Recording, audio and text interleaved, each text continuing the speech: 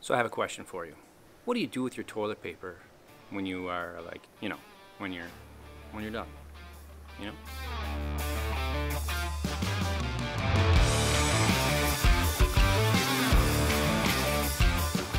Today on the vlog, I'm going over 10 things that you should know and most likely did not know about living in Costa Rica.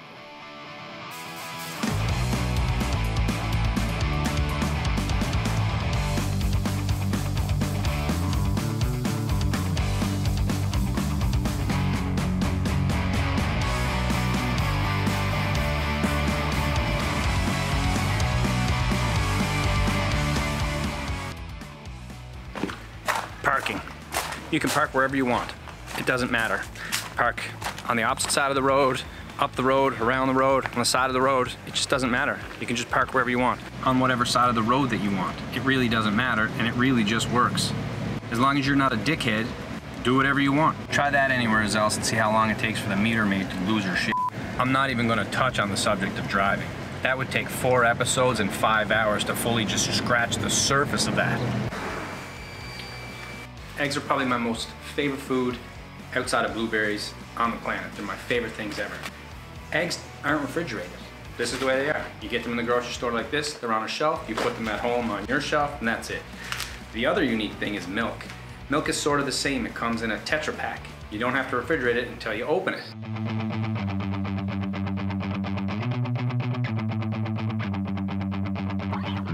Electricity is so expensive here, they needed a way to transport these things without having cooled vehicles to deliver them. But these bad boys are the best.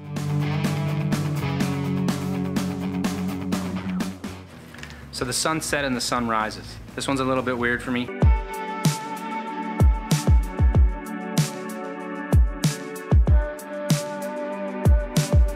Every day at 6 o'clock, it's basically dark. Costa Rica is 10 degrees north of the equator, so that basically, in layman's terms, equals out to 12 hours of sunlight and 12 hours of darkness every single day. 5 to 6 p.m. every single night, 365 days a year. All right, I have to interrupt for a second. I'm actually getting better at surfing, y'all. We went out last night and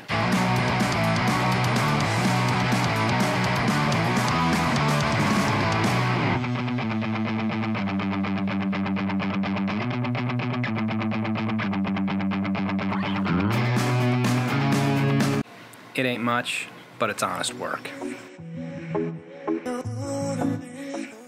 So the whole barefoot thing. You've probably seen a couple videos of me training in the gym barefoot. At first, very weird, very hard to get used to.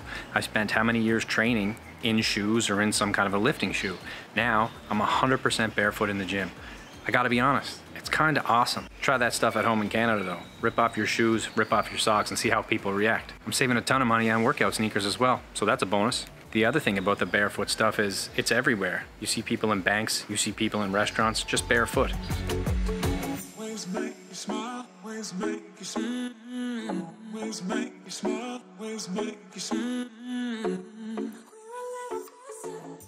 I will admit, at first I was a little grossed out with the whole barefoot thing in the gym. But now that I've gotten used to it and I realize that almost everybody here does it, it's not really that bad. My feet are probably stronger than yours now, so just saying. Actually, if you look into it, you'll see that millions of people around the world train barefoot for that very reason. Everything else gets strong, why not make your feet super strong? What's up, y'all? Future me coming to you 3 hours after the filming of this video. After the whole barefoot clip, I broke my toe at jiu-jitsu.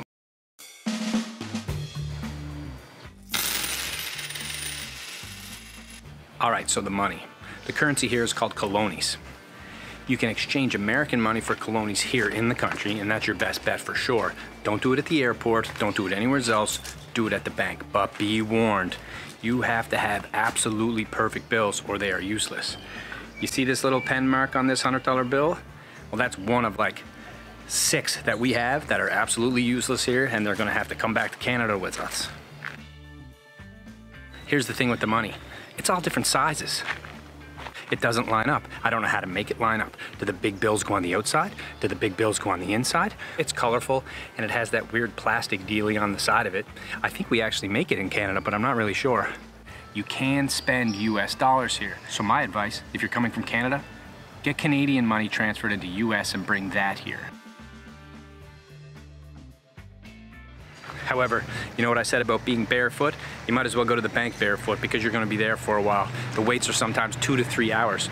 Oh, and if you're pregnant or if you're an old person, you get bumped to the front of the line. It's actually pretty cool.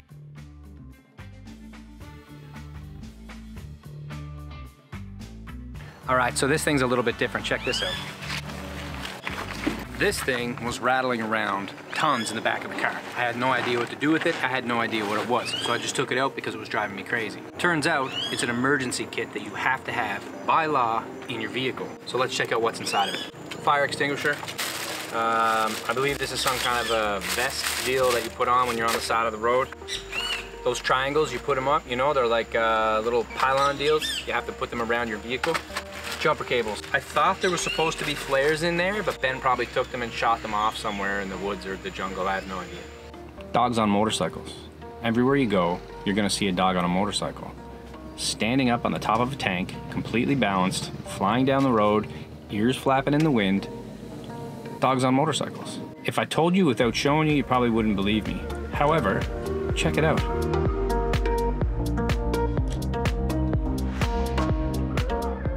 Ciao. Some of these dogs are so skilled, it blows my mind. How does a dog learn to balance itself on a motorcycle flying down a dirt road in the jungle? I don't know. I don't have the answer to it, but it's a sight to be seen, that's for sure. Everywhere you go here, people are transporting their dogs on a four-wheeler or a motorcycle. And they're not just sitting in a box and they're not strapped down. They're literally on the tank, balanced, no problem. All right, so this one might be a little bit different and you're probably gonna think I'm stupid, but hear me out till the end. Blankets. They just don't exist here. You can barely find them. If you do find them, they're super expensive. No one has them. No Airbnbs have them. No hotels have them. There's no blankets. And I get it. It's 40 degrees here. But you know what? There is air conditioning. Now, let me ask you this question. What about the monsters? And before any of you guys start laughing at me and making fun, you tell me honestly that you watch a spooky old movie and you're laying in bed at night and you get a little freaked out by a sound. You don't tighten that blanket up around your feet. You don't bring that foot in that you've had hanging out trying to cool down. You tell me that, you're lying. Guarantee it. What's a sheet gonna do to the monsters? Nothing. They don't do anything. The thicker the blanket, the more protection that you have against the supernatural. And that's just the way it works. So when you're at a restaurant and you want to pay your bill, they don't bring you your check. You have to ask for it or you have to go up and pay it. They're content with letting you sit there all night long, and you certainly get the feeling that they're not in a rush to get rid of you. If you don't know this, you will literally sit at your table all night and wait for the bill. Kind of different.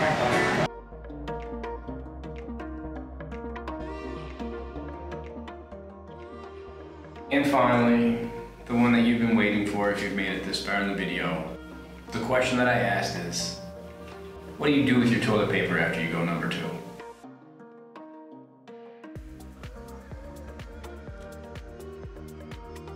Here, you don't flush toilet paper.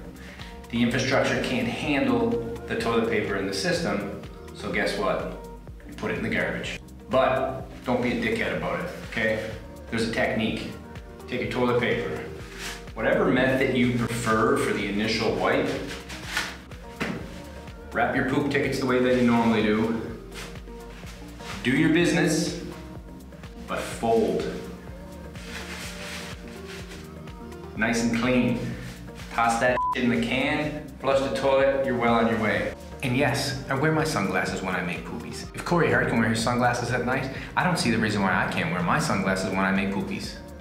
So there you have it. Maybe not your typical 10 things that you'd like to know or should know or wanted to know about Costa Rica, but it was 10 things that I didn't know, so why not show you guys?